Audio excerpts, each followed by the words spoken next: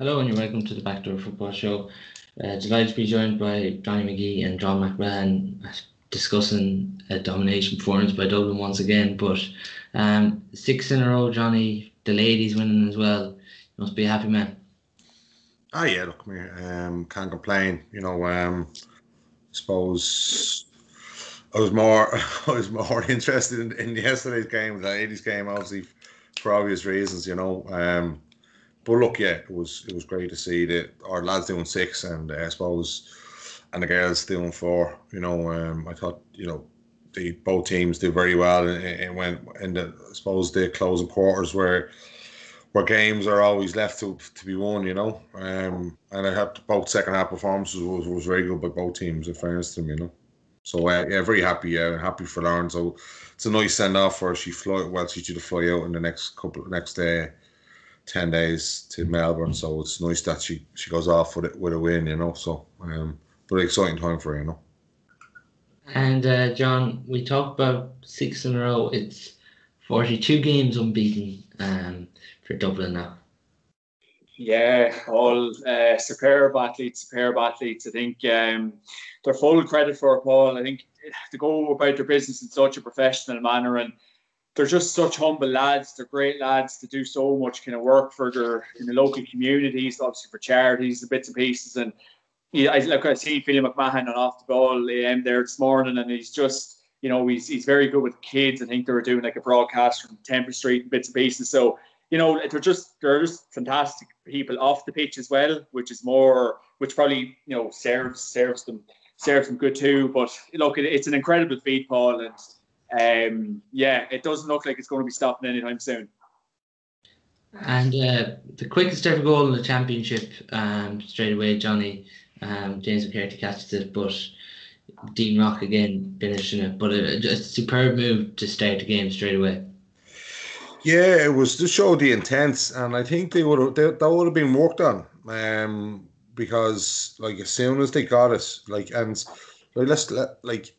James knew it was on one thing was on his mind, and if you watch when he gathers it, he looks up straight away, gives the kick pass, but where the pass is given, that pocket of space or that run was already or that run had been made, was given, and he kept the run going, give it back, and run straight through the middle. Like for me, it was naive defending because you don't vacate the middle, particularly when it's the throw in. So for me, it was poor defending on that part. From the centre back position. And look, come here. It was a fantastic start. And look, when you have an overlap like that, there's no better team that's going to punish you than the lads, And Dean Rock, look, he's on the end of it. But the unselfishness of McEntee or of James McCarthy was unbelievable. And look, come here, for me, James McCarthy is pound for pound the best footballer in the country in the last 10 years. Definitely outfield player. Look, obviously there's no question with Clucko, but in terms of consistency levels and from the 21 and 2011. He has been the absolute rock of this Dublin team in this era, and he epitomises, as what John alluded to there, in terms of the calibre of young fella, he's nearly 30 now, but I mean in terms of the calibre of player you want or fella you want to meet away from the field.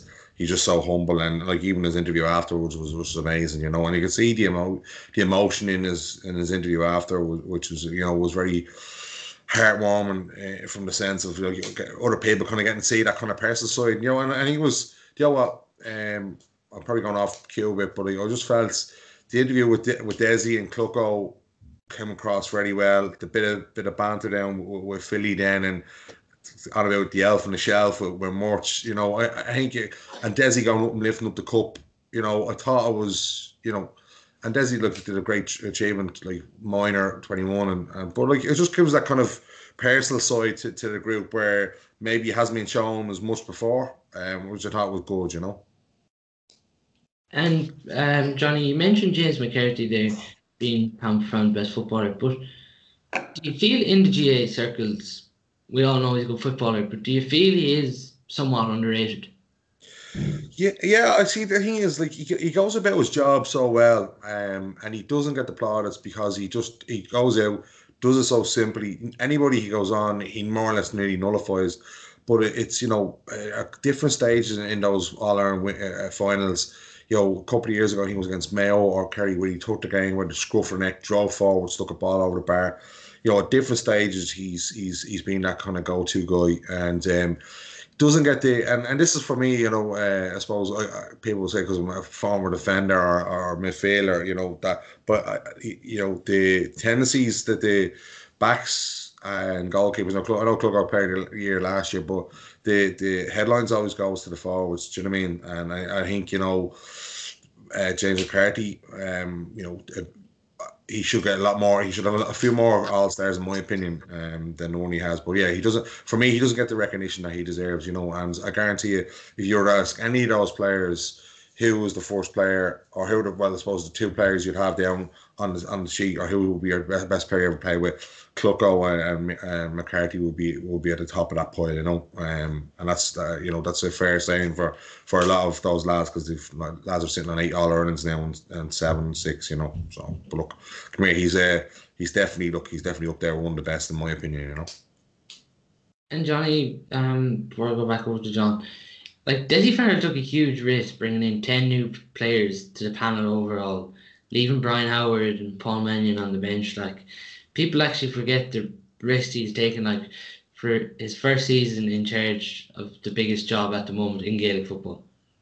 Yeah, in fairness to him, but Desi would know Brian and would know Paul Mannion after managing on underage, and I think he had to stamp that authority or have that he wasn't afraid to drop those lads. And in fairness, the lads who replaced them, in terms of Paddy Small and who was the other one? Sorry, lost it there. Even Noel Scully, who was keeping him out. Sorry. As well. Who? Sean Bugler came in as well. Oh, Bugler. Sorry, apologies. Bugler. And in terms, and then Robbie McDade, the wing back, half back, they come in and they play very well. So it's very hard to not reward lads who aren't going well, and particularly the two forward lads, Bugler and Paddy Small. Their form in the club championship was very good. Bugler, we played Plunkett's in our second group match with Crokes, and he was very good that day against ourselves, and he carried that vein of form into his Dublin campaign, which is great to see. The same with Paddy Small, and I think if this had been a normal season, those lads wouldn't have figured. I don't think as much as you would have seen probably Mano and Howard having a start, because Desi wouldn't have seen as much as those lads. And I think that's the beauty of this championship this year. I mentioned it already previous in a couple of other podcasts, is that a lot of managers this year have gone with players who show form in the club championship, which is great, and I think that's been one of the highlights I feel of this year, is that those players who would normally never probably get that look in have been given that opportunity because of the form they've carried from club and carried it straight into the county. And it's been such a short window, and it's been knockout you go on form. Do you know what I mean? So whereas there's a gap between when you go from or there's a county where they play National League, then you go back to your club, and then you go back to county, and then you go back to your club. So there's not that chance to stake a claim the way some of the lads have this year, But yeah, look, he was very brave, and fairness to credit to Desi, he knew he had to come with something different. For me, it was a big gamble. You could say it was the poison chalice, but those lads, he got the balance right. Look, you could say COVID year, if it had been a normal year, I think the lockdown actually suited Dublin. Just look how fresh the lads were, on Saturday, and how they covered the ground very well. I think the lockdown actually suited our lads. Those lads needed a break because they were on the roads, a long time, and I think it came at the right. That lockdown came for the betterment of Dublin than anybody else, I feel, because a lot of those, particularly those Conor Callaghan, Kieran Kenny, Com's playing college football and stuff, and and hurling as well. So, but yeah, look, it came at the right time for them, And John as well, the start Dublin had, nearly all of Ireland was saying, oh no, this is going to be a domination. But you have to give Mayo credit, Oisin Mullen driving forward there for hand pass. They got it back level really within no time. Yeah, they did. Like in all fairness to them, and they did really hold to their guns. But it's just such a pity that, like I was saying to my mate earlier on, that Keelan O'Connor, I think he was started the ball. I think in the second half, and in credit to Mayo, like they did really, they didn't let it slide after, as you say, after Dean Rock got the first goal. So they really went up the pitch and went at Dublin, which was great, and they made a game off it in the first half. But look, that never say die attitude is a thing with Mayo, but it's just, it just didn't really do it for long enough. And I think, for large parts of that game, I think was it David Brady was saying, too many unforced errors, too many balls drop short, too many wides were kicked. And I keep saying it, you have to be so clinical against this Dublin team because they will swallow you up and eat you alive. Yeah, and John makes a good point there. Like, dropping the ball short into Stephen Cluxton's hands, it's almost like giving away a score. Yeah, absolutely. Look, they're so economical, and you have to be clinical. And in terms of dropping short, it's just giving possession back to them, and then they're on the counter attack. And the way they have to play, they can slow it down, they can suck you out. They they can go fast. And it's the variation of the game which is brilliant. That they're able to change it up, where they can run it, they can play it quickly through the foot pass, and then they can go into the war boxes, as you call them, which is the right and left corners, and they go in deep, and then they bring it back out. But then they have runners who come deep, who actually, like McDade or Paddy or John Small, who will come and they'll drive hard into the half forward line and try and break that first line of defence of whatever team they play against. And then if they break it, then they have a fella to offload it or Dean Rock and they pop it over the bar. So look, they're well skilled. Do you know what I mean? So yeah. So look, it's when you're given possession like that to Dublin, you're only looking for trouble. And Danny, Dublin's second goal, Con O'Callaghan, the bounce alone, how he can just take the Mayo defenders out of it, finish his run and punch it into the net, was just individual brilliance, really. Yeah, it was. I suppose, sorry for late being on, and congratulations to Johnny for, on another title for Dublin. So it's fantastic. I didn't know when. It's for Dublin from as 6 in a row is just phenomenal. But O'Callaghan, I suppose, the funny thing about it, I thought that Oisin Mullen was exceptional at times, and this is the thing. I think when you look at how good Dublin are, if you nail down Brian Fenton and Kilkenny, which were key matchups that we discussed even last week about getting those two guys nailed down, and we all know how good O'Callaghan was. And it's not that he hasn't been having the championship that he had a couple of seasons ago, but he was brilliant on Saturday evening. The ability to have that consistency right throughout the game, and Fenton and Kilkenny come into it really, really well. But Oisin Mullen, I thought, was phenomenal on him at certain periods, catching balls out around the middle and stuff. And it's very hard. I think Con O'Callaghan got our team man of the match, if I'm not mistaken, didn't he? And it's very difficult, if anybody looked at isolation and that and said, well, Mullen must not have a good game, which is simply not true. I think O'Callaghan just produced moments of brilliance where that bounce to take him away from Mullen, which it needed to be really good. He took out 3 defenders with a fist pass. You would have a bit of a question mark how that was allowed to happen from a Mayo perspective.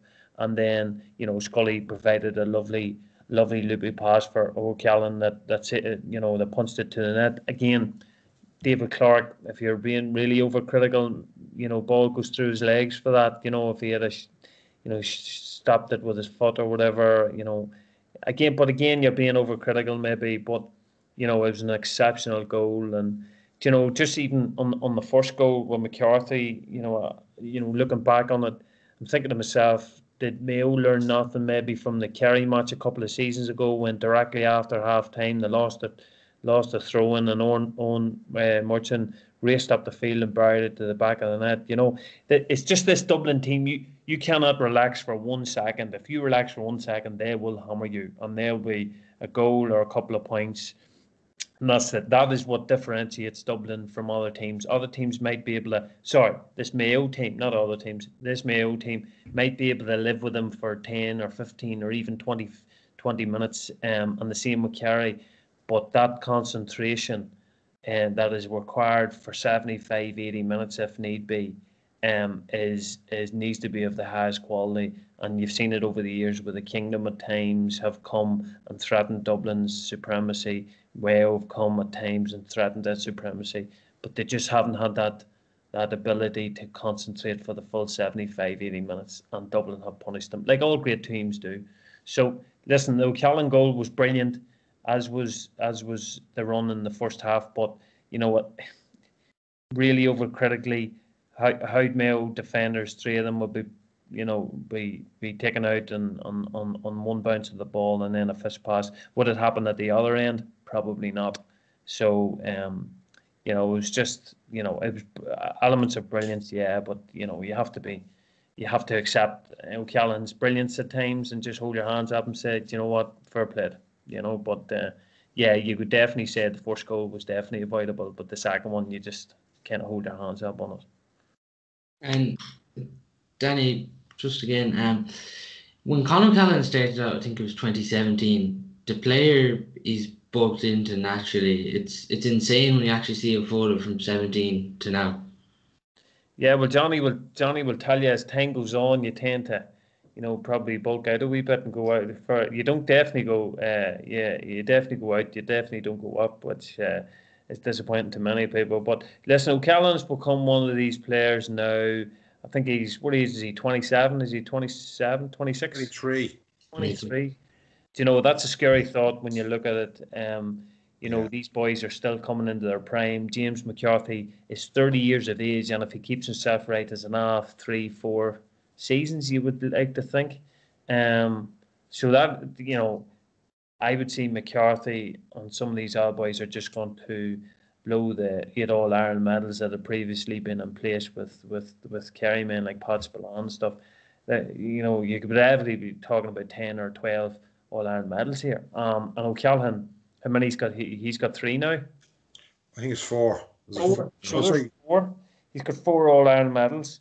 Is he I think it's definitely. I think it's 4. Yeah, I think it's almost sure. 17 is there. The argument, right? He's 23. If you finish at 32, 33, say, you could make an argument that he could be sitting yet 10 more All-Ireland medals, and that's what we're looking at here. These guys are winning, and when you're going into a winning culture, a winning setup like that from day dot,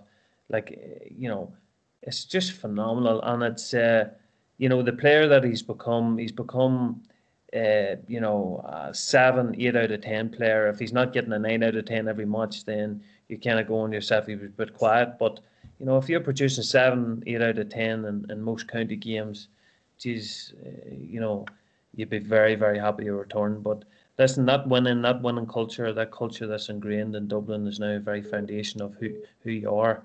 It is,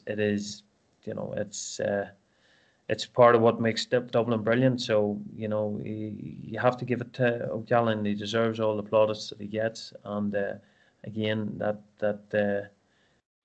Dublin side is just phenomenal. And Dublin are going 2 points in at the break, John. But I suppose Robbie McDade, was he a bit hard done by to get the black card, do you think, before half time? Well, Paul, the hilarious thing about Robbie McDade is, and the frightening thing when he played captain that time, I never ever heard of that man, and he got man in a match against us. So it's a testament to Dublin. It's a testament to him. Was he hard done by? I'm not sure. I think I was talking to a lot of people, and I think it was probably the correct decision at the time. And look, All-Ireland finals for referees are intense occasions, a bit of pieces. So I think it probably was the correct decision, because he probably fully meant what he was doing. And look, at the end of the day, did it kill Dublin's momentum in the second half? I don't think so. They probably got better from it. You probably didn't even realise Dublin were down to 14 men, which is frightening. Mayo, I don't think even Mayo really used that to their advantage as well. They should have, because he's a big man to go off within 10 minutes. But look, at the results proved their points. They made light work of Mayo still, and they were down to 14 men for 10 minutes of the second half. So this is a class Dublin team, Paul. And then halftime subs, Johnny, at halftime. Mayo lose Paddy Durkin a massive blow. Brian Howard comes on for Sean Bugler at halftime, and he changes it again. Yeah, no, I have to say Durkin was a massive loss for Mayo. Like, he was curtailing Kilkenny in the first half, and you really noticed that in the second half because of Kilkenny's second half performance. So he was a massive loss. So, like, then you're robbing Peter to pay Paul when you have a set out your stall and your game plan, and one of your main markers to nullify one of the opposition's best players gone. Then you're shifting around the deck, and that can upset it. And then obviously Howard comes on for Bugler and puts in a big performance, and that's what you're looking for. And I suppose he would have been disappointed in his not being starting as well, and so probably had a point to prove. I felt that Mayo got it wrong in relation when McDay went off. I think that 10-minute period. I think, like Clucko came out as an extra player to trying to have 13 on 13 out the field, like at times. And, where you go a man up and you start bringing a sweeper back, I just couldn't understand it. You have an extra man in the middle third, push up and go at it. Like, and that's for me where Mayo I've got an awful lot right, but that's one thing they got wrong. Like, finals are there to be won, and they're there to take chances. And instead of dropping a man back and trying to protect, or being a little bit too clever, I felt they had an opportunity to push on and they didn't. I think that's come back to bite them. I think that's where this cautious side of playing of football, I think it's come back to bite a good few teams this year. Kerry and Donegal are two, and then that 10-minute period of when you have an extra man and you drop a man back and you go to sweeper. The game is there to be won. So for me, utilise the extra man and create the overlap and put Dublin on the back foot, like, instead of and Clucko being the way he is, like, he was coming out and just and giving and like as if it was just 13 on 13 again. Like, so look, it was poor from that point of view, and like, you'd expect it to have, but just goes to show you, James Horan's a good manager, but like in the moments, the composure that's needed, wasn't there in the crucial stages, or for that fact. But look, obviously the loss to Durkin was massive as well. But look, I still would have felt that they would have found a way, regardless of them having 15 on 15, or But look, it is what it is. But I just felt it was they dropped the ball on that one, and I think it's the same old scenario, as Danny alluded to for the first goal that was definitely worked on. And then, those lads have created those situations. So, like, in training, and would have went, okay, lads, we're going to play 14 or a man down for 10, 15 minutes. They would have done role plays, game plays, creating different situations.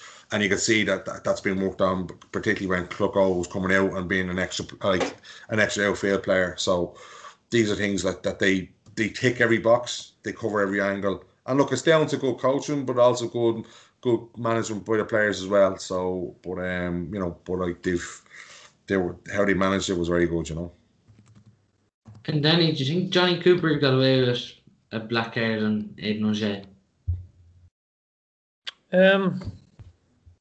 Listen, the way I look at that is that Johnny Cooper's one of these players that just probably is on the line all the time. So I suppose maybe with times we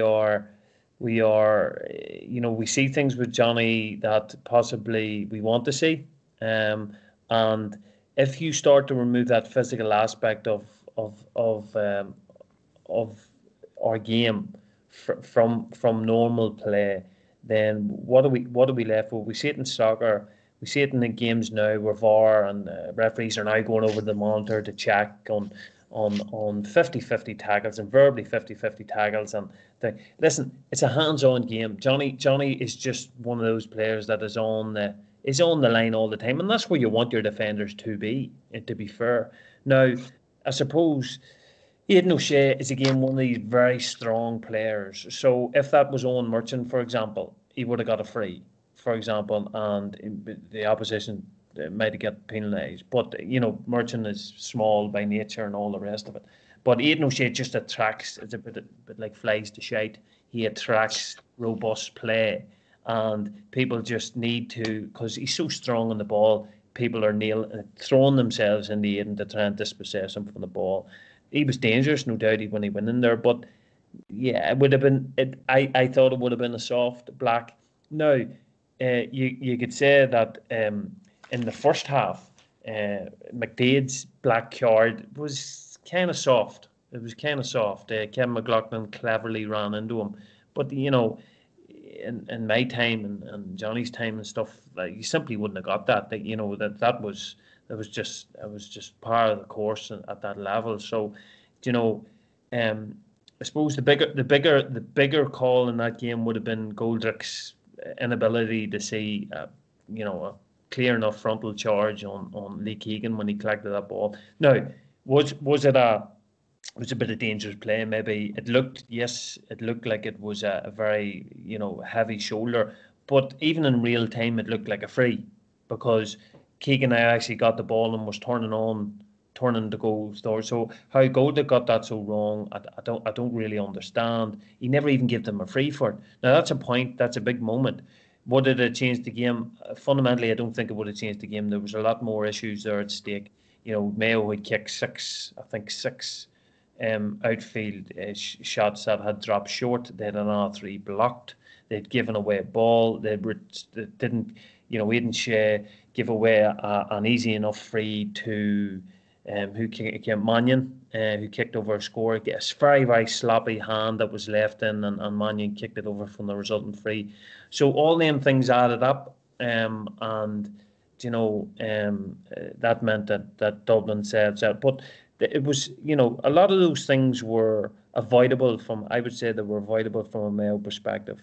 Yes, even when they went 4 down or 5 down, they had opportunities when they were on the ball to be a wee bit more circumspect and calmer, and they didn't. They decided to take pot shots from stupid angles when it was quite clear that boys were out on their feet a wee bit. So, Mayo, to a certain degree, they showed huge amount of character, huge amount of spirit, and got a lot right. But as Johnny said, they got a fair few things wrong. And against this Dublin side, the way they are, their ability, their experience, their skill levels, you just can't do that. You need to have the perfect game, and Dublin need to be off their game to win. And that, Mayo weren't perfect, far from it. And John, it's probably a huge learning curve for the Mayo younger players. You could see a few of them are really struggling with this Dublin machine. Nearly the rest of the country struggled with them as well. But like for Tommy Conroy, Owen McLaughlin, this is going to be a huge learning curve for these younger players. It absolutely is, Paul. But I'm very much of the opinion, and I don't know what the lads think, but I think if you're good enough, you're old enough. And I think, look at Conor Gallagher, look at Paul Mannion, look at these young lads Dublin have brought in, and they've been unbelievable. And it didn't they're 20, 21, and they were dictating things at Croke Park. So realistically, it was an ideal chance for them young lads to step up and show everyone what they're made of. So, Saturday night was a fantastic chance for them, and unfortunately they didn't deliver. And so, Dublin, there's no kind of sorry stories to Dublin, because them young lads have always produced the goods. So why couldn't the Mayo lads produce the goods? John, you're 100% right. When you look at Tommy Conroy, come on, was having a really good championship, really, really good championship. Tommy Conroy, by his standards this year, didn't have a good game. Young guy, will learn from it, yes. But how often have we said this about young players in Mayo forward lines? There has to be a point where, Mayo take all their tradition, all the brilliance, all the good things, and say, do you know what, today's going to be the day when they do it. And that's how you break records. That's how you break this really bad run that they've had in finals. And Dublin had to do it at one time. Young players such as Bernard Brogan, Damon Connolly had to step up at one time and take them through really tight games. And I'm totally in John's way of thought. it doesn't matter what age you are, you're put on the field there and you've had good games against other teams, you step up. And finals are there, and they really bring out the best in any player. And when you look at it, it come back to the same players for Mayo. It came back to Cillian O'Connor still making those runs and being that danger man. And Kevin McLaughlin lofted a couple of lovely balls into Cillian O'Connor at the end of the first half, and there's something that you didn't see in, like, one score from playing the second half for Mayo. You know, you've been looking at bigger consistency there. You know, like that's it. But like, it's just the same old story. Like, you're in, oh yeah, the young lads from Mayo. I feel sorry for them, and it was a big occasion. Step up. Simple as. The Dublin lads have consistently stepped up. Like, maybe some Kerry lads, young lads have stepped up. Like, you know, a fantastic chance Saturday, and it was all in Mayo, the young lads' hands to do it, and they just didn't do it. Like, so I can't, you know, I'm not really buying into this crack of, oh yeah, geez, they're young and sure, it's a learning curve. Step up. Simple as. If you're good enough, come on. I agree with you, but the one thing what I read about today, like, you know, Aidan O'Shea, he hasn't scored 1 point in an All-Ireland final yet. Oh, Johnny, so I actually couldn't believe that. Statman told to say that in the commentary. I actually couldn't believe that stat. Yeah, so like for me, like if you look at over the All-Ireland finals, like he is one of their go-to guys, but for whatever reason, he has yet to produce it in an All-Ireland final. Yeah. And for me, when you take that out, when you take someone who was one of your main players and he consistently unfortunately hasn't performed, and like, you know, it's probably a bit harsh, but he hasn't performed in the All-Ireland final when it's needed. But do you think, Johnny, that's down to the lack of an actual position that Aidan O'Shea hasn't been able? It's not like Conor Callan where he's centre half, well, he was full forward, and now because he's grown into the player and the physique that he has, he's now centre half. Cian Kilkenny is just a link man. He's fantastic. Brian Fenton's out and out midfielder. I think Aidan O'Shea has been caught between a number of stools for a number of years, where he's going to centre half forward, full forward, and midfield, and he's in all action. He's a Mickey Murphy, where Mickey Murphy was phenomenal at one end, and he's had to, because of different issues, he's had to play in numerous different positions. So it's very, very. I do feel, you know, sorry to a certain degree with Aidan O'Shea, and he has a, you know, he's. I think that he's become a player, a very big player for Mayo without a set position. If you know. Yeah, I agree with you, Danny. I think but when it comes to Dublin, they've put him in full forward on a couple of occasions already with Dublin, and it hasn't worked because Dublin, as I said before in the podcast, I think the last one or previously, where Dublin know their strengths. Dublin might know they might not catch a ball above Aidan O'Shea or Clifford, but what they do is that they either go and break the ball. If they don't break the ball, they allow the forward to win it, and then they come down and then they defend. They don't commit themselves, and it's a tactic where the high ball goes in. You will see Paddy Small or McDade or filtering back in for the breaking ball that's going to come off Davy Bourne or Mick Fitz or Philly. And they're swarming underneath it. Clucker will never come off his line. If he does come off his line, he clears everyone out. But if you watch, when Clucker comes off the line, there's an automatic 2 Dublin players will filter back onto the fullback, onto the goal line. It's because Clucker was gone. And that's down to coaching. That's down to knowing your strengths. The lads will identify, you know, and this thing, and it's been thrown out over the last 10 years, Dublin's Achilles heel is the fullback line.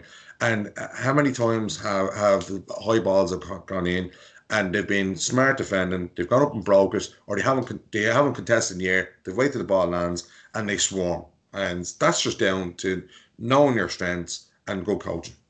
Just on Donny's point, though, as well, like Aidan O'Shea probably is lost in transition and he doesn't know where to play. Like when you see Aidan O'Shea tracking back to full-back, half-back, making tackles, bad tackles at that, and giving away yellow cards and bits and pieces and letting double kick handy frees, that's because he actually probably doesn't have a clue where he's playing the majority of the game. Because when you see him tracking back and going into the full forward position, going midfield, it's so pivotal now that Mayo actually, for the final few years of that man's career, nailed down a position for him, because this crack of full back, full forward, midfield, like he is a good enough player. He just needs to be played in the right position. Where that right position in that particular Mayo team for Aidan O'Shea is, I'm not sure. Is it centre half forward, Danny? See, I'm not sure. Like I don't the lad at centre half forward that that actually was playing there. What do you call him? He actually kicked two wonderful points. Ryan O'Donoghue. He kicked two cracking points, but he gave away a lot of ball too. And this is the know. set. Yes, he's young and he'll learn a lot from it, but you cannot give away a ball. Like Mayo, like even Dublin at times uncharacteristically in the first half give away possession. Like this wasn't a vintage Dublin performance when No. you look at some of the finals that they've won in the past where you've come to really epic battles with Kerry and stuff. This wasn't a vintage, but like when you look at it, Fenton Kilkenny played really for 35 minutes and played brilliantly. Johnny will probably have more of an in on the actual Dublin performance in comparison to what they've done. But this was a performance that got the job done more than an absolutely brilliant performance. But it was very important for Desi Ford, for his management. And to be fair to Desi Ford, before when we talked last week, I would love to see when the game's in the melting pot what his management was going to be like. And to be fair to him, Desi Ford passed that in that, there was decisions to be made there. Bulger went off at half time. He put Brian Howard in. Keeping them boys happy, like Mannion, like Hard, people underestimate how difficult a decision that can be when you're pulling them boys off the bench and keeping them happy. Now, the COVID year that we're in, maybe it was easier, but he's got a job on his hands in the next couple of years, keeping those guys happy. And you're verbally talking about 5 players there that you can use that would be all stars in any odd county side. So, it's keeping that dynamic happy within the squad. We can all have brilliant squads like Man City and all the riches and all these other sports that have all the riches, but it's keeping the players happy. And Farrell, to be fair, has done that, but he made good decisions along the line on Saturday evening. And I suppose if I was in a Dublin perspective, I'd be saying to myself, do you know what? He had a good match himself for it. And those are questions that I suppose even Jim Gavin in his first year, he didn't win the All Ireland. So Farrell, to be fair, has stepped up, and well, as I said, Johnny will have a bigger insight on that.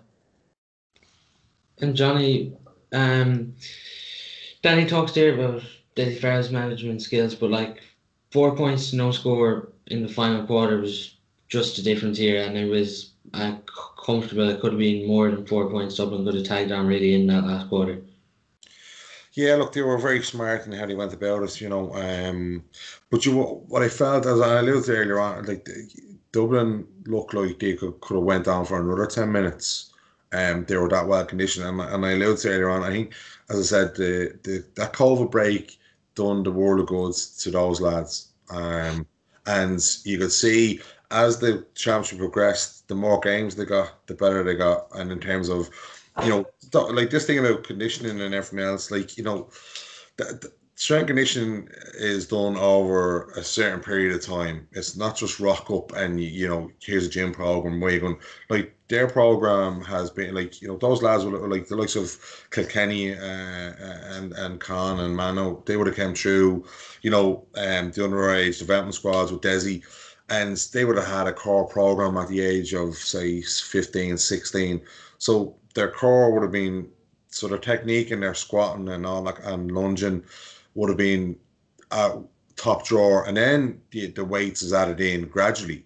So at 16, 17, but their technique and how they do things in relation to S&C, and so for an injury prevention, obviously then the strengths. So if you look at Dublin, and you live with Con, they don't put on over bulk size, but what they do is they glide across the ground. They can ride a tackle, but it's specifically done for the positions that they play. And so, like, I've worked with a good S&C coach, Des Earls, and he was with me with Wicklow and Kilmacud, and speaking with him, and he's like, everything's down, and he did his degree and stuff in DCU, and and he said, like, everything's specified. So the full back line lads and the half back line, like they do a certain amount of running that's required. So short bursts, obviously longer bursts for the half forward, midfield. So there's different training in terms of aerobic fitness. So you could see where that strength is there. And I just felt,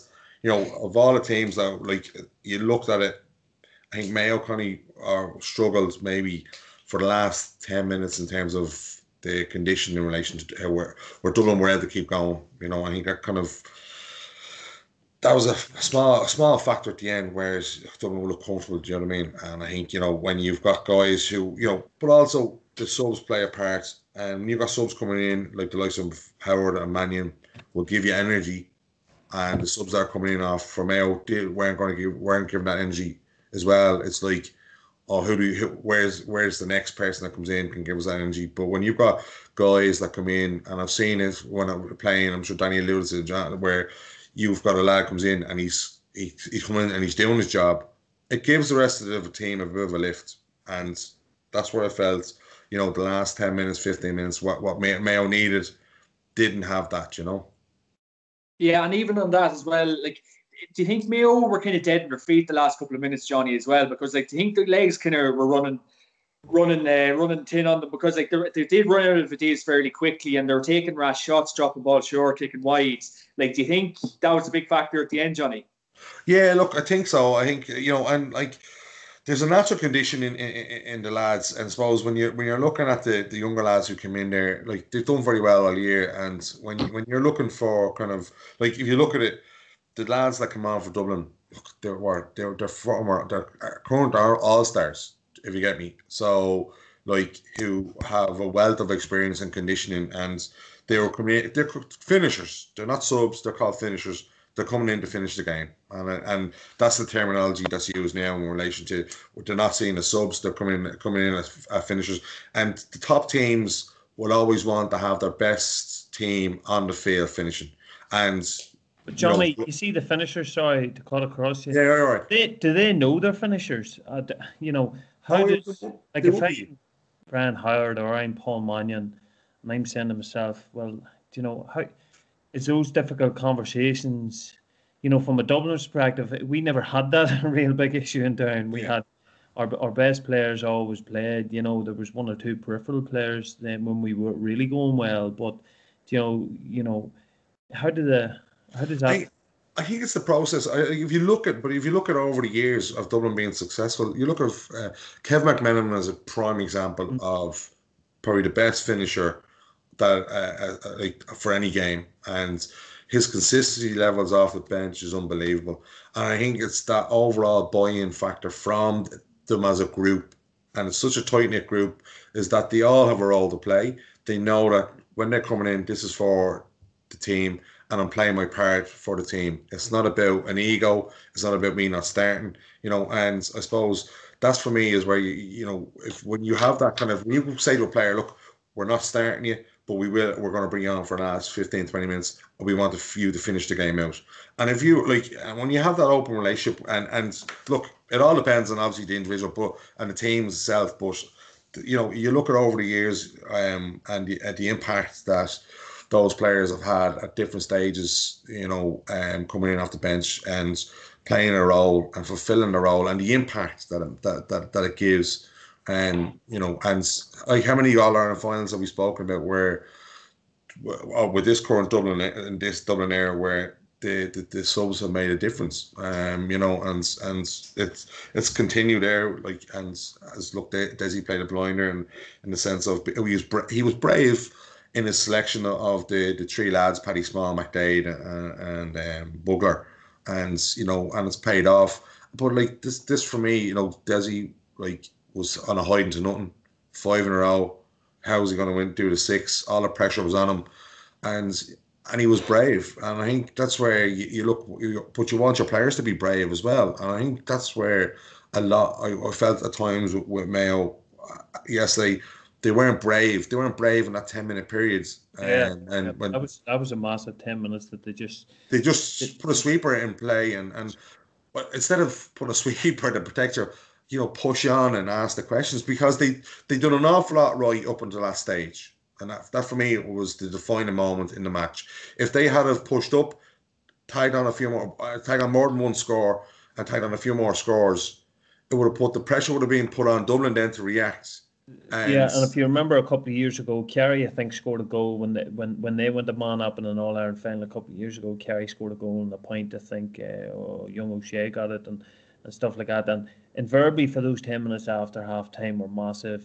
And Dublin brilliantly coming. You talk about masterful outfield play and leadership. Dublin held the ball for a significant amount of those 10 minutes. Maybe over half it, or I would like to see the stat on it. Over half that 10 minutes, they actually played with the ball in possession. The ball was out at halfway. They were comfortable knocking it back to Cluxton and using him as an outfield player there. So, as you say, Johnny, Mayo's downfall was the fact that they never went in the front foot and were not as aggressive. And probably half time maybe came at a bad time for them with that black card. But they certainly weren't as aggressive in those 10 minutes that you would be hoping a team would be if they're a man up against Dublin. Absolutely, and finally on the match, some key performers all over the field. Dean Rock with 1-4, Conor Gallagher with 1-1, Kilkenny stepping up to the plate with 3 points, and then we talk about the impact coming on. But just unbelievable performances for Dublin all over the pitch, John. Yeah, it's Jesus, it'll nearly bore you talking about Dublin at this stage. It just seems to be constant Dublin. But look, they're a remarkable team, Paul, and every all the players are after saying you're after alluding to, like Dean Rock. He seldom does something wrong. I was watching them closely against Cavan that time, and I think Brian Fenton kicked one wide, and he just looked like he's after seeing a ghost. They're perfectionists, they're everything to do is just so spot on, and it's a credit to them. I'd love to see where they're celebrating at the minute, and is Coppers open on the sly maybe? Johnny, I suppose from being involved in club football, news emerged there at the weekend that it's going to be a regional Alliance League this year, 2 groups of 4, North and South League, and no club championship is going to start till July 25th. Do you think that's a major positive for the club? Yeah, I think it's positive in the sense that it's a defiant season again. But the only concern I'd have would be is what's going to happen at the end of the county season for some of the county players. It's summertime.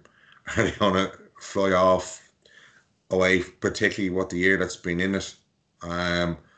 The first opportunity some of those lads are going to want to do is head away. And by all accounts, look, if things go well with COVID, it's going to be very hard to keep young lads home, and you can hardly blame them with the year that's been had, no travelling, no nothing. And if they're going to throw their lot in, and with the league and the championship, and then summertime, it's going to be very hard to keep particularly for counties that might not, are in the so-called not stronger counties. It's going to be very hard to keep those players when there's nothing tangible or a carrot to dangle in front of them. So it's great for the club season that it's a defiant season, but in terms of clubs losing their best players, I think that's the only concern I have, is that we will lose, because there's no real break, if you get me. They finish. Well, it all depends on how far they get knocked out in the season. But if it's finished up in July, how many teams are going to last in July? Some teams might be gone in June. So and maybe the end of May. So where are those lads going to go? Are they going to go off for the summer or whatever the case may be? So it just leaves. That's the only thing I'd be concerned about. Delighted with the defiant season, which is great, but. Just I feel like that's the only thing I'd be from that point of view, and you look at the benefit of, particularly as I mentioned already, the benefit of the players that have shown this year, who've shown in their club championship and were rewarded with managers, giving them their run. And you look at this year, Mayo particularly with James with Horn, would you have given those players the run this year if we hadn't have seen them in the club championship? Highly unlikely, But Desi have given the lads, Paddy Small and Bugler, that run, or McDade that run. Like McDade is 27 years of age. McDade has been playing for Ballybowden the last few years and is a quality footballer. But just in terms of the caliber of player that they have, he hasn't had a chance to shine, and he shone well last year when Ballybowden won Leinster, won Dublin Leinster, and did well this year. Even though Ballybowden a poor year, but carried that form into championship, into county then. So that's the only concern I have, is that those bright sparks of this summer, but that lads will I'm out here, see you later. This COVID thing is doing me head, and I'm gone off to nice weather, and guaranteed nice weather, and play a small bit of football in New York or Boston, wherever the case may be, Yeah, it'd be great if some of the Dublin lads did that, Johnny. Maybe the whole team would be great. Oh, stuff. And Danny, I don't know, did you see any of the under-20 football final? But Dublin being beaten in the final, so that's positive anyways. But a terrific win anyway for Galway this weekend, especially as a Galway man. It was good to get a trophy, but I suppose it's superb to the fact that Galway held Kieran Acher to 1 point from play, something that we haven't seen in under-20 in the last 2 years. Yeah, actually, there was a down presence. The referee was a down one, and the Dublin won't probably be happy with him. Maybe they thought it was a free at the end and stuff. But Paul Falloon is one of the most up and coming young referees we would have in the county, and certainly, I think at senior level, he allows play to run. He's very much letting the players play, and if he sees them going into trouble, he would nearly penalise them himself. So. Yeah, listen, when we are clutching at straws as a neutral, and we're looking at how this Dublin dominance, because the Dublin ladies actually won as well, and when you're looking at from a neutral perspective, how do we keep the championship, how do we keep it really, really interesting? Then, of course, wins like that in Galway give you a bit of a lift, saying that there is a wee bit more talent out there, and teams that will come forward and step up to the plate. Unfortunately, under-20s football and minor football, to a certain degree, it has I think you need a series of under-20 and minor players and teams and winning teams to come through before you'll see that success transgress to a senior team. It's just the way it is. It takes a lot of time at that level, inter-county level, senior level is, and Johnny was saying McDade is 27 and he's only getting a run now. Like some of these under-20 lads, if they're 19 or 20, it could take them 6-7 years to get comfortable at inter-county level and to play to the standards that are expected. So yes, it's great, but we've seen teams over the years. Cavan, for example, had fantastic underage teams, All Ireland winning teams at minor and under-20, under-21 level, and this year they finally win an Ulster title. So it might take 10 or 12 years before that transgress into a senior side. The bottom line is that Dublin just don't look like they're going anywhere. I think that Dublin have taken Gaelic football to a level that very, very few other teams can compete with them. Invariably, you would be talking about Kerry, Mayo obviously are there, and possibly Galway, and in the north you probably only Donegal and Tyrone. And Donegal and Tyrone are interesting, where Tyrone have a phenomenal voluntary network there that gather money and fundraise and stuff like that allows them to compete. Donegal seem to have a huge diaspora of people that are abroad in America and Australia, and they're sending money back to help the senior team. But again, that they were started, I suppose, by Mickey Hart and Jimmy McGuinness, and Jimmy has put in a structure there and a real culture there that Donegal seem to be competing. But bottom line is that Dublin are so far ahead, even at club level, structurally at club level, and Johnny will be better to ask at that. But some of the clubs in Dublin have invariably better facilities, better coaching, and bigger opportunities than a lot of our counties have. And I think at this stage it's a bit of a broken record.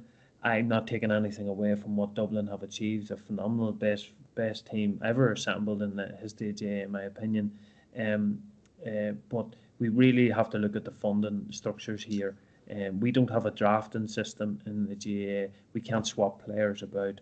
But what we can do is we can look at lifting up the weaker counties, providing them with the funding and the structures and the coaching money that are needed to lift the standards at that inter-county level, not just throwing them to a second tier, not just saying, well, that's the way it is, the biggest populations in Dublin, because Dublin are, they're nearly self-sustained at this stage with a commercial element of it. So, I would even go as far as saying that, players within Dublin, club players within Dublin, if they have a mother or father or a great grandpa at the granny room, take it in so that they can up to play in Kildare or Meath and get that taste. Because there are fantastic players in Dublin that probably maybe won't get an opportunity. That rule is in play, Danny, because when I was Wicklow manager, I went after a few. Is that right? Yeah, because I went after a few players that parents or even granny. There's a couple of players I know who play club football with Dublin, and I think one with Jude's, and there's two with Ballantyre, Devereux, the Devereux. One Devereux was on the Dublin panel for a couple of years, and then his brother actually went and played for Wicklow the last 2 seasons. So there is that rule there where if your parents from a certain county, they can't play. So, but you look at Johnny. You'd be familiar when Mick O'Dwyer took over with Kildare. Didn't he take his son, Carl? Carl, yeah, play for 4. And Carl wasn't living in Kildare? Oh, he was. He was living in Kildare. Yeah, he was. Yeah. So, the thing is, if you live in a county and if you got to apply for it, there's different fellas. You look at Declan Darcy. He joined Dublin and was with Leitrim, but he was born in Dublin, but was living in Leitrim for whatever the case may be. So there is that there. For me, there's a lot of things in relation to the funding and everything else. And look, yeah, Dublin could be self-sufficient, but in terms of you look at the skill set in relation to Dublin, they're very comfortable on either side, and I think that's one thing that was very evident yesterday and over the course of the season, where you're looking at different situations where if they're being tackled on say their dominant side, they're more comfortable to go out. So if the dominant side is their right side, they're more comfortable to lead off their left side and pass with their left hand because they're being tackled on their right. And look, that's down to just good coaching. But in terms of, I get that. But I know. But in terms of the funding, for me, I suggested before, because when I was with Wicklow, I had mentioned different things. I had mentioned a few times in different interviews. I said, look, we all know where Kerry and Dublin and Mayo are in terms of S&C and conditions. So why can't we test the elite, so-called elite, see where they're at, then go and test the rest, and ask them what people have you put in play for to get your teams to that level? What's expected? How long does it take? And then give a broader, and then obviously then you're looking at funding and everything else. For me, it's very hard to when I got sponsorship in for Wicklow it was a 3-year sponsorship, and 25 grand a year for 3 years, and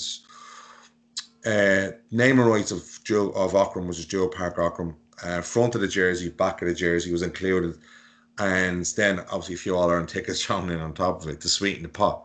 But then when you go down to the fine art, it was okay. You're talking about going to the local paper, which is the Wicklow People, and you're saying, look, can you do me a favour? Can you put us on the back page of your sports page by any chance, so that we can guarantee there's exposure to the sponsor? For me, if you ask any editor now, or RTE or Sky Sports, who are they going to televise? They're not going to televise Wicklow or Carlow in the first round of the championship. So how do you get sponsorship then if they're not getting televised money? Or can we? I suggested before, can we not just do a Division 4 weekends where we play Saturday, Sunday, and you televise the games. You do a family deal for each county to come up to Croke Park for the weekends. When the Croke Park Hotel is there as well, a family deal for £100. You get the match, you get food, you get the game, and it's televised. But some sort of incentive, so that you can go to a sponsor say, we've got on this date this year, we got a live coverage of a match. We'll be on the television, blah blah blah. Something so that would help people generate funding and sponsorship. And but like when you've got people who are reporters working for themselves, they're not going to go out and report on a Wicklow match and go down the country where they can go to a Dublin game or a Galway, whatever the case may be. So it's a huge factor in my thinking. It's and I agree. Look, there's something will have to be done. But for me, there's a lot of questions, and I'm not going to a lot of things where a lot of money is being thrown at different things, and a lot of money, has kind of been wasted, maybe, and there's a lot of question marks in different counties. I'm not going to name them where money has been not accounted for and stuff like that. So whereas, that's where that's a different issue as well. But look, we're not going to solve it now, but like it's an overall thing. But like I do agree with Danny that for me, you want to change. You want other teams to be able to win the All Ireland as well, but like it has to be an overall look at it. It can't be just it's down to or Dublin. Like Dublin went and learned the model of Tyrone. That's what they went up to Tyrone. And they learned the model of the development squads, came back down, and like all our development squads, there's former players involved in each of our development squads who have played for Dublin, and that's off their own back, you know what I mean? And there's no money thrown at them to go, and with the culture, the values of what it is to be Dublin. So, and I know that's done in other counties as well, but like it's not just one thing; it's an overall thing that has to be looked at, Following on from Danny's point there, I think it's so important that Galway actually build on that under-20 success, because down here in Cavan, we didn't really build on it. I know we're only bearing the fruits of our labour now, but it's so important that Galway actually follow up and get players from that under-20 team, because there is something building in Galway senior team next year, I think, because we're going to get Comer and Shane Walsh back. So it's vitally important, and Paul, you know as well as anyone, that is actually building that success from Saturday, get players from it, and it alludes back to the point as well. If they are good enough, they will be good enough to play for Galway. And there could be something brewing in Galway if they get them boys on board and buy into a system. They'll be mad to play for Port Joyce. So it's just vitally important that Galway can actually follow up from Saturday on to the next couple of 5-6 years. Yeah, there was two lads from the team who were in the senior panel this year, Paul Kelly and Carl Sweeney. He went off injured early, but Jacqueline is one who's we're going to see in a Galway jersey, the captain number 4, because he was outstanding last episode. But yeah, there should be players driving on to the senior squad. But Johnny, you had a keen interest in the ladies' game, obviously. 110. I wouldn't go that far. I'm married, Mom. But I suppose Dublin made a lot of errors in the first half, but they really resolved them in the second half. Yeah, sorry, Danny. Was that for you? Sorry, Johnny. No, it just come down to the best team won. And they arrested the things that were going wrong.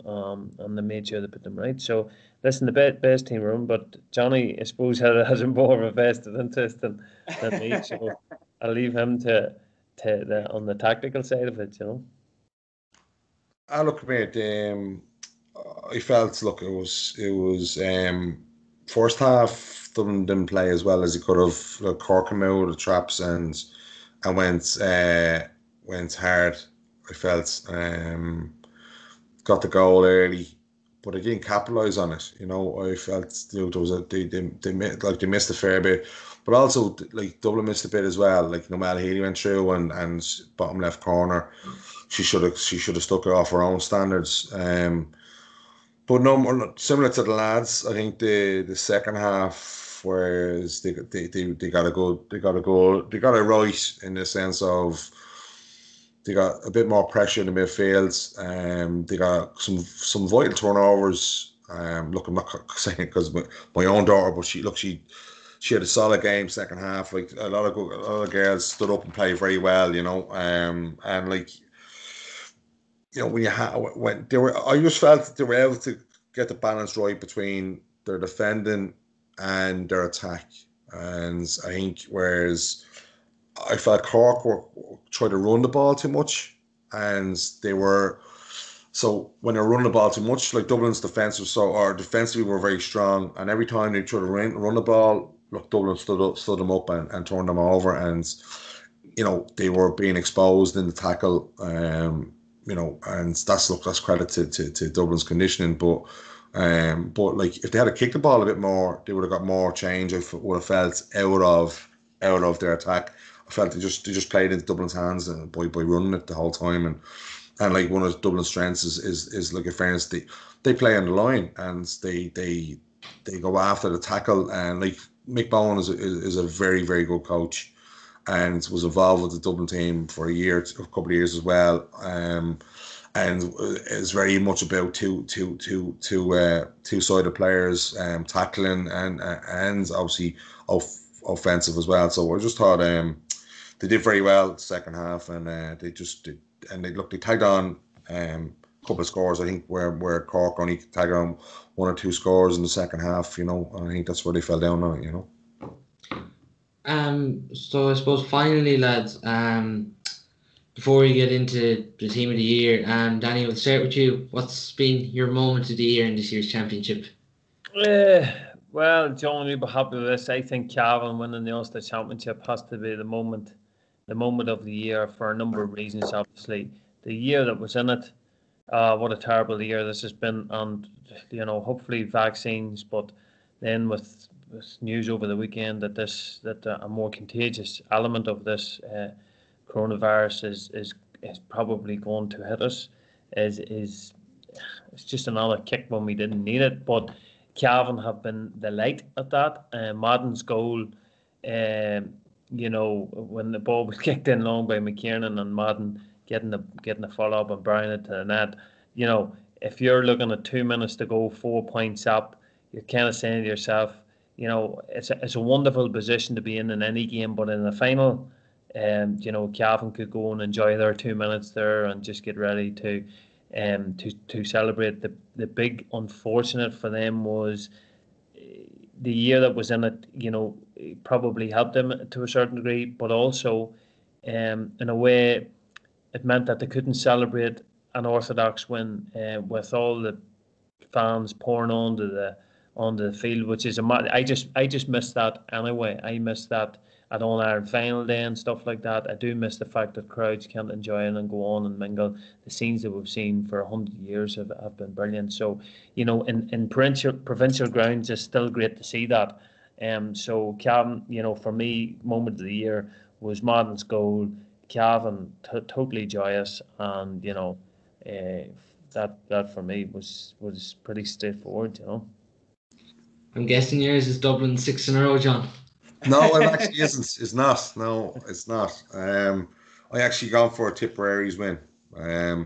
Taught with the jersey, Bloody Sunday, the whole history behind it. I just thought for those lads to contain that emotion, wearing those jerseys on a Munster final day was massive, and I think I would have the best players in the country, would have struggled to be able to try and contain that emotion. And the credit goes to the Tipperary management for doing that for such an occasion, and particularly the jersey. When they said they're going to wear the replica jersey, I thought, first Munster final, Munster final chance. Wearing the replica jersey with the whole history behind that, I thought would it be too much of an emotion or too much nerves and too much kind of pressure on themselves. But it actually enhanced their belief in what they did, and I just thought the significance of it, and lucky enough our club was involved with the Bloody Sunday one, Michael Collins, where it was ourselves and Air Oak, where the Dublin and Tipperary.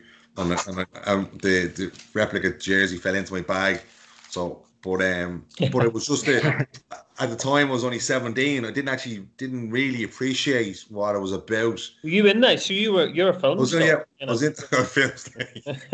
But yeah, it was. I didn't really appreciate the actual occasion and what it was about. But yeah, I just thought that was just such an occasion, and for them to win it with the jersey. Well, look, for me, it's the standout moment. Like, you know, bar from the girls winning yesterday, you know. So. Oh God. And John, I presume your moment has to be Calvin. Look, absolutely fantastic, Paul. Look at it's the greatest day I've seen following this Cavan team. And Christ, I've seen a lot of dark days over the years, and it's only until my missus was actually saying maybe it was Ray Gallagher's kick against Monaghan to beat them. Was that one of the moments of the year on the path to success? But no, absolutely fantastic. Ray Gallagher lifting that Anglo-Cell Cup after 23 years, unbelievable, Paul. Will live long in the memory, and I'm just so happy to have done it in my lifetime, and it'll be one to tell the grandkids about. My moment was actually Mayor Keane's winner coming back from Collingwood to not carry out a championship. So that was my moment of the year. But I suppose getting on to the team of the year, John, you were picking 1 to 4. 1 to 4. So I went with, I'm not being biased here, but I think Ray Gallagher has to be a shoe-in this year. I think he was unbelievable for us for the whole Ulster campaign. I think he probably should have got this maybe award probably after kicking the point against Monaghan. He was just so good. He's been consistently good for Cavan over the years. He's unreal. So I'll give it to Ray Gallagher, number 1, mind the sticks. Number 2, Mick Fitzsimons from Dublin. Very solid for the whole year. He was brilliant again on Saturday. Great man marker. Run through a brick wall for you. He's a fantastic player. Great man for minding the house. So definitely cornerback. Fullback, I think he's not getting enough plaudits. He had a phenomenal year for us. Porrick Faulkner, he was unbelievable. Had a great club championship for his club Kingscourt. Was very good for Cavan throughout the whole championship. He was unbelievable. Great player, and I think he deserves the fullback belt. And number 4, Oisin Mullen from Mayo. I think he was brilliant all season. Very quick. Has a great future ahead of him. He's young. I think he'll definitely serve Mayo a lot of purpose in the future years. He was brilliant, so I think he definitely deserves number 4 jersey. Yeah, so I was picking 5 to 7 in the midfield. So Paddy Durkin was number 5. Went off injured last day, but up to that was just having an unbelievable championship. Done a good job on Kieran Kilkenny. Then 6, James McCarthy. We talked about him being underrated. He's been phenomenal this year, defensively, attacking wise, being superb. And then 7, John Smalls, probably underrated. A lot of counties probably don't like John Small, but I'm sure he's a legend within Dublin because he's been underrated. 8, Thomas Galligan. We seen in the Ulster final his eye. He's just a warrior. He'd stay going all day. And 9 had to be Brian Felton. So Johnny, you were the half forward, I think. Yeah, I suppose I went with Michael Quinlan. I just felt, he probably had a poor game to his standards in the semi-final, but I just felt his performances in Munster was excellent. And like some of his point taken was superb. And then look, I suppose going off, then obviously Kieran Kilkenny at 11. He was probably in contention for Player of the Year. With his performance this year, was drifting in and out. But what I liked this year was that I think having Desi, having managed him before and known him since he's a kid, I think I reckon Desi had a lot to play in and getting more scores, because he has the attributes to beat anybody once he puts his mind to it. And I think he got, whereas I felt he was more purposeful in his possession and he was more direct. Whereas he gets on an awful lot amount of ball, and has been the link man for Dublin for a long time. But for the amount of ball he gets on, I don't think over previous years to this year, you're not getting enough return on the scoreboard. I think Desi has pushed him to get more on return. And sorry, Johnny, do you see he did get a score in the first half, and he wanted to take that man on. He didn't want to pass that ball, which is totally unlikely because he's a very selfless player. He's totally all for the team, but he took that shot on and he was getting closed down. And I think that's your spot on there when you say that they've worked on him possession wise to score ratio, and he wasn't accepting no for an answer, because if you remember, he'd kicked one wide from a similar enough angle, but he'd taken the shot on, which was, totally brave and very much in line with what you're saying. Sorry. No, he's no, I think and that's Desi known the lads, and Mick Galvin, who's in the selector as well with them, and Mick would have been involved with that crop of players. Like he has Kilkenny since he's 12 years of age. Do you know what I mean? So you could see. I definitely they worked on that, and then I suppose I went with King Khan. What this young fella has achieved is unbelievable. He's still only 23. But you listen to the interview after the game yesterday or Saturday, and he, just a class player and performer, and like the fact of the matter is just a testament to it was a great tussle with himself. And who was the guy who was marking? I can't think off the top of his head. Oisin Mullen. Oisin Mullen, yes. Oisin Mullen got three balls in midfield. Put him on the back foot, didn't drop the head, kept going, and Daniel alluded earlier on, like his bounce to take around players, and then for the goal itself, to put the power on the ball was unbelievable for the goal. But I think just another contender for Player of the Year. And those two lads, Kilkenny, and I put them on the wing because I'm sure Danny will probably have one or two lads in there. So I just felt with the two lads this year, how they were able to rotate the different roles within the team was unbelievable for Dublin, and was a huge contributor factor, for how they won this year, In the inside line, you were picking it, Danny.